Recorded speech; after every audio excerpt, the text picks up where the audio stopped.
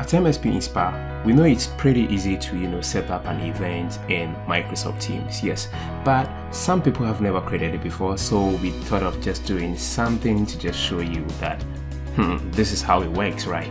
So let's just log into Teams like I've done here, and I'll click on calendar, and once you click on calendar, you should be able to get a new meeting. Click on new meeting. There are a few things I learned whilst I was actually setting this up, so I'm sure if this is going to be your first time, you're going to learn something new too, right? So give your meeting a title. So MSP Inspire Sessions, that's what we host, right? Sure, someone. Okay, MSP Inspire Session, yeah, and maybe this time around is with Apita and Kushbu.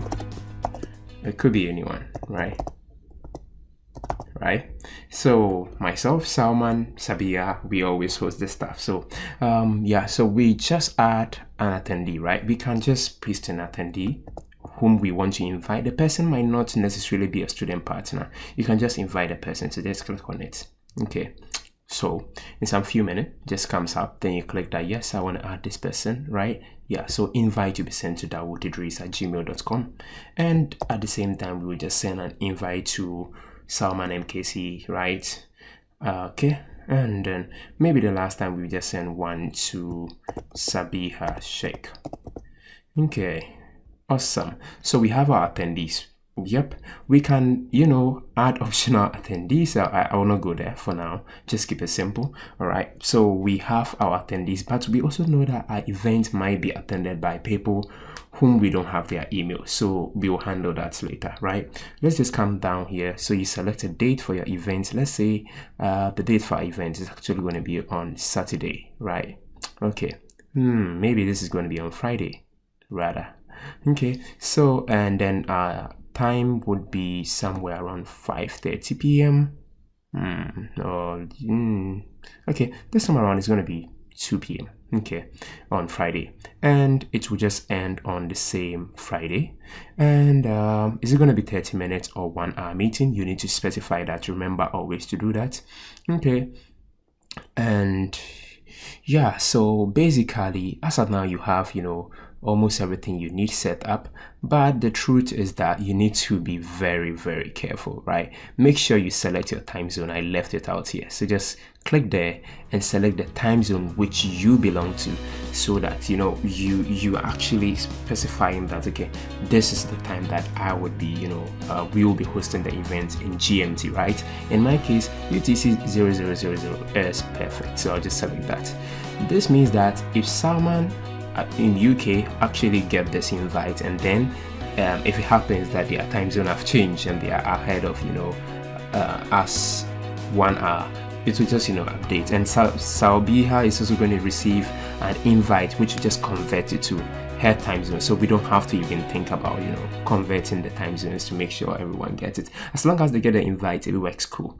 Okay, then we can select if it is an MSP event. Usually we host MSP events and all those stuff, so we basically point it to maybe one of the channel, not general, often supposed to be in the Middle East, Africa, right? So I'll basically just select that. Okay, but I don't want to do this and everyone is going to notice it, right? So this is just a tutorial. I not want to disturb people. Then we add a location, because once we have the channel, we can the location will basically be the same place as as the channel. So here I can paste in the meeting invite. I'll just say that, hey guys, hey MSP Inspire,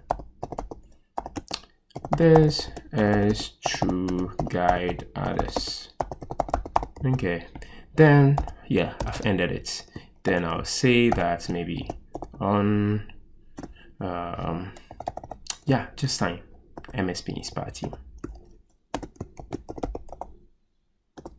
Okay, then yeah, hey guys, I think I should put it this way. Hey MSP Inspire team, this is a guide. This is to guide others. This is a tutorial. Let me just say, I'm just playing around with you, but it's okay. Trying to make it fun. Tutorial. to guide others. Okay, so basically we are done setting up our meeting. I can just click on OK, and that's all. I'll just click on send, and boom, Salman is going to get this, Sabia is going to get this, but they are going to forgive me, I know, right? Because it wasn't intended to send to them, so I know. But I'm just going to move to Friday. Okay, and you can see that on Friday I should have a meeting invite being sent to me right here. Okay, so that's a scheduled. So just come here. Maybe someone is going to message me soon and ask me, Dawood, did you send an invite to me? Let's see if it does that. It will just pop up. Okay, so at this point in time, I'll just refresh here. Okay, I received the invite, even though I'm not an MSP, so I can just click to say that yes, I accept. Okay, so Dawood is going to get the update, right? Every team member is going to get the update that Dawood has actually accepted to accepted the invite. Okay, or I can also say no. It depends. So it's basically just going to update, right? But it usually takes time sometimes to update. But when I check in my email, because I set it up from my but then Dawood is accepted. So that's cool, right? Okay, so what about if someone is not actually an MSP? How do we send an invite to this person? Or how does the person still find our meeting? Okay, just come here. You see this link, this thing. Just copy this link and then send it to the person. That's all. Yeah, just send it to the person and the person should be able to find our meeting. You see here, it has actually sent me an email that Dawood has accepted the invite, right? So that's cool, right? And it copies everyone within the meeting to know that Dawood has actually accepted the invite. So that's so cool. All right, so once you copy the link, you can actually go to your bit.ly. That's actually useful. Let me mention it to you, and then set that up. Sorry, maybe I'm keeping this lengthy, but I think they are worth mentioning to you, so I just need to mention it. All right, just doing this for the MSP Inspire team, so let's just create this. All right, so I just click and then I'll paste in the link. This is actually very lengthy link, right? It will scare someone from even clicking on it. So I'll just say MSP Inspire creates teams, or let me just MSP Inspire teams shoots. Okay, then I'll add how to set up an event. Okay, then basically I'm done. I can attach tag, right? I think this is MSP, so I usually have a tag for all MSP related stuff. Then I'll just click on save. Okay, so this helped me to monitor who has clicked how many times people have actually clicked my link, right? So immediately I send this link to someone else. The person just visits it in the browser, boom, then direct the person to our meeting. So the person begins to join our meeting. Useful. That's actually something that you mostly wouldn't see, right? This side is trying to open Microsoft Teams. I think I need to either say yes, it should open, or no, it shouldn't open. I'm scared, but I have to open.